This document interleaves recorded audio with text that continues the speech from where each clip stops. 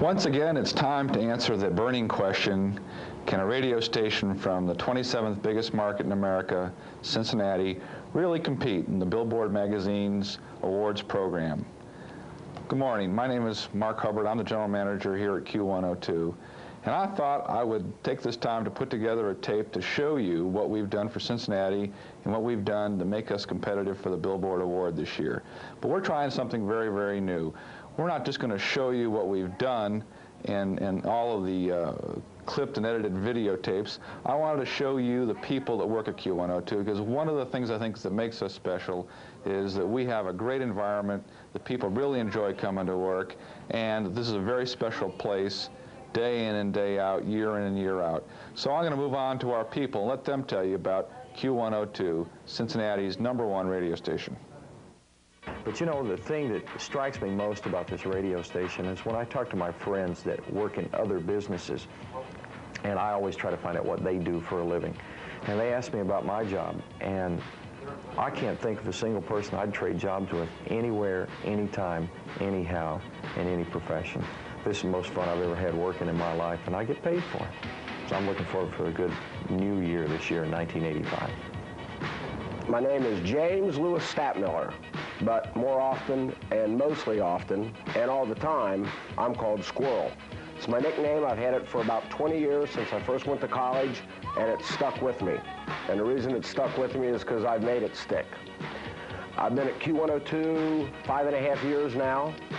What I like best about the station is the station's hot. The station has a pulse of what's going on in the city and what's going on in the county and what's going on in the world. If there's something going on, whether it's funny or not, we'll usually talk about it. And if it is funny, we'll make even more fun out of it. I also especially remember my birthday. I got to celebrate my 39th birthday this year on Q102 on the radio from 7 to 10 in the morning, and it was great. It was probably the best birthday I've ever had, probably the best birthday I ever will have. And every time I go somewhere, wherever I am, I run into people who say they listen to Q102, they listen to Squirrel's birthday on Q102, and that was probably the highlight of 1984 for me at the radio station. I'm Mary Lucan, and I'm the assistant to the sales department here at Q102. I generally do a little bit of everything. I work on proposals, put packages together, organize things. Most outstanding in my mind has got to be Monty Hall, which was an assignment that just sort of snowballed onto my desk, and was one in which I lost 8 pounds in 7 days. It was controlled chaos, and looking back on it, it was fun. I enjoyed it a lot and have great stories from it, particularly having our general manager lift me up by the back of the jumpsuit I was wearing and saying, "Mary, come here," in the midst of all the confusion.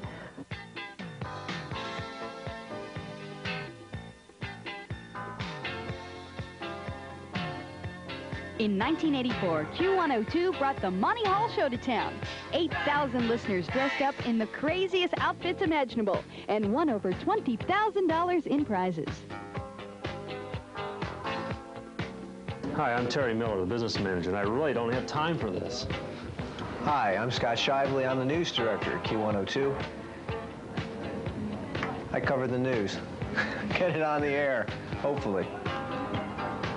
Hi, I'm Ann Goyne, and I'm an account executive at Q102, and the thing I remember most about 1984 is when we got our 10 share in the last rating book, because when you're an account executive, numbers are very important along with promotional things, and we were already the best promotion station in the market, I think, so with a 10 share on top of that, it was real easy going the rest of the year, and it's a lot of fun. Are we on the air? Are we on the air? This is radio, not television. Is this going? Yeah. All right, you tell me when. I don't know what I'm doing. What are you guys? What are you gonna say? I don't know what I'm going to say. I'm going to say, my name is Sally Satterthwaite, or I'm Sally Satterthwaite from Q102. I'm an account executive. Over 40 balloons rose above the horizon of downtown Cincinnati in this year's Q102 Great Cincinnati Balloon Race, with all proceeds going to Youth Incorporated.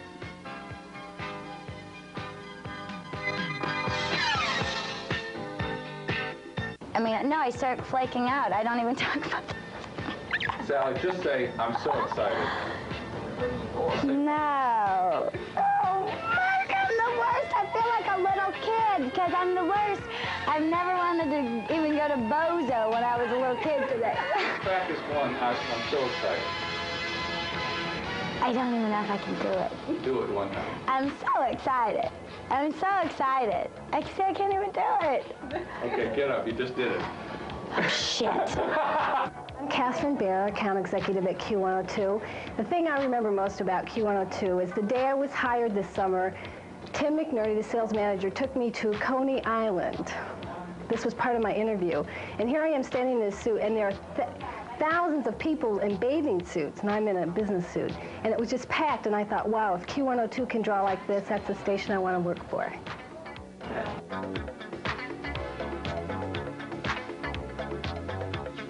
Q102 Pepsi Day at Old Coney Sunlight Pool, a private pool party for 10,000 of our friends. I'm Barbara Bradley. I'm the assistant traffic director here at Q102, and the sales guys drive me crazy. Hi, my name is Brian Yee from the Q102 sales staff, and probably the best thing that happened to me this year was being back in Cincinnati from exile in Buffalo, and Q102 helped me do that. Even better than getting married? Well, that's a hard one. My name's Brent Guthrie, and I'm the production director here at Q102. I don't know very many people that love to come to their job every single day of the year, but that's the feeling I get. I've been here for a while. Started out just answering the request line once a week, and I've gradually worked my way up. And every day is something new and a new challenge, and I enjoy it every single day. And I don't know anyone else that can say that. In fact, I'd almost pay them to work here. Well, I do, sort of. No, not really. But it's a great challenge, and the people here are among the best that I've ever known, and it's just a real privilege and a pleasure to be here. So you don't want your raise next year? No, I didn't say that. I didn't say that. The talk of the town, Q102's Money Box, high atop Riverfront Coliseum. 2 lucky listeners guessed the contents and won $10,000 each. Hi, I'm Michelle Hasenmeier. I work for Q102, and what I do there is part programming and part research. And the reason I love to work there is because it's just like everybody's one big happy family, and you do stuff together not only at work but outside work, and it's just a really good time. Does anybody give you any gas? Gas? Yeah. No. Everybody's nice? Everybody's nice. I love everybody. It's just great. Do they like you? I hope so. If they don't, I'm in trouble. Hi, I'm Janine Coyle, and I do middays here at Q102, and what was memorable about this year was we got a Christmas bonus this year. It was great. No, that was real nice, too. It's our annual Q102 2nd Street Paps Party, with over 75,000 listeners having a great time and $25,000 going to Big Brothers and Big Sisters.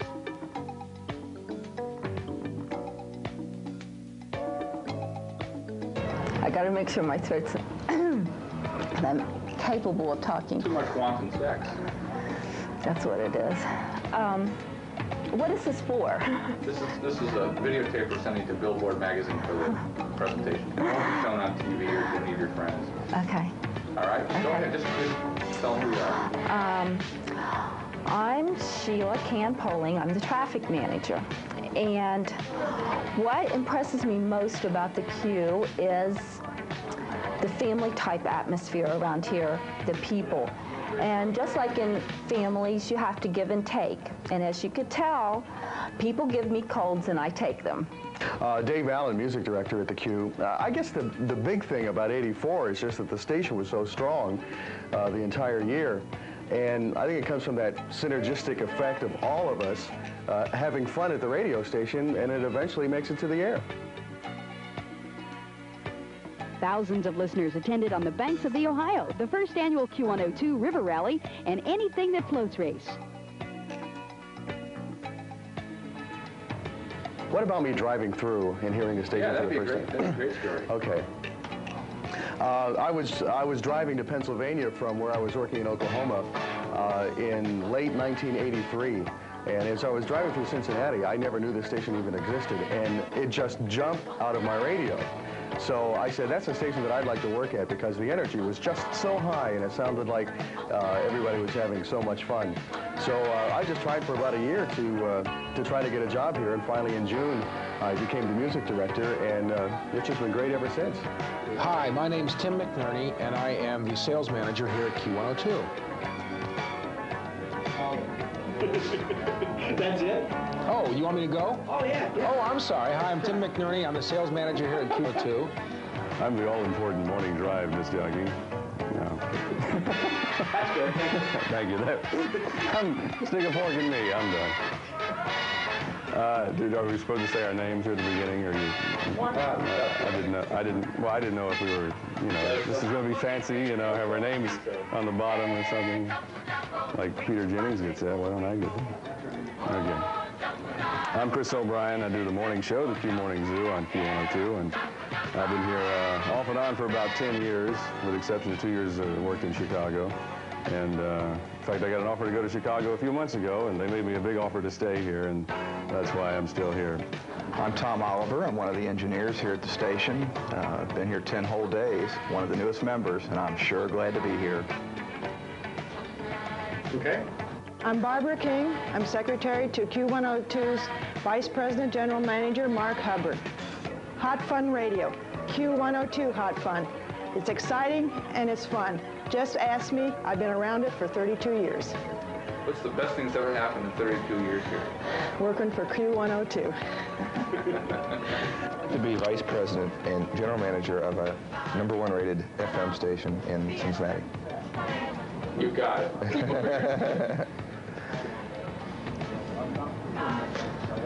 Anything else? Do you need anything? Come on in. No, that's all right.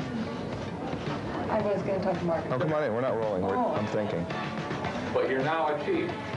Chief. It's nice to be chief of the #1 rated radio station in Cincinnati. You're done. That was simple. That's all I took. No, it took more than that. Let's go more. Keep it rolling. Let's go more. Okay. It was love to get in front of camera. Are we still rolling? Yeah. It's good to be chief. What does Mel Brooks say? It's good to be, what's that movie? Blazing Saddles? Oh, it's good to be the king. Yeah. When the girl steps over and her pop out. Okay, are we done? Yeah. Okay. Well, as you can see, Q102 is a great place to work. Everybody here has fun, including the general manager. Where else could you come in, read the newspaper, go to lunch, go out and play golf? Next year, I'm even going to get good at the game, I think. But this is a terrific place to work. And until I worked in rock and roll radio, where else could an MBA from Wharton do this kind of thing during the day? But Mark, only one went up. Oh, gee, this is probably the one we bought from New York or Los Angeles. If we bought it from Cincinnati, it would have worked. Let's try it again. Only one station plays the hits all the time. Q102. They told him, don't you ever come around here.